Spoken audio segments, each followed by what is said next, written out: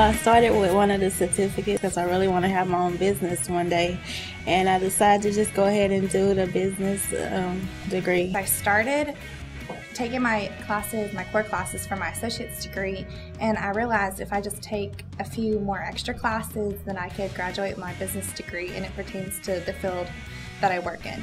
I work full-time and I have a part-time job, so having the flexibility of these classes makes it really easy to finish the program.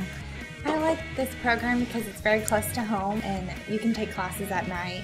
And the teachers expect a lot from you and they're going to push you, but they're also there to help you. It's a very broad degree and it applies to a lot of industrial work here in this area. I do plan on transferring and getting a bachelor's. I see myself getting closer to my goals.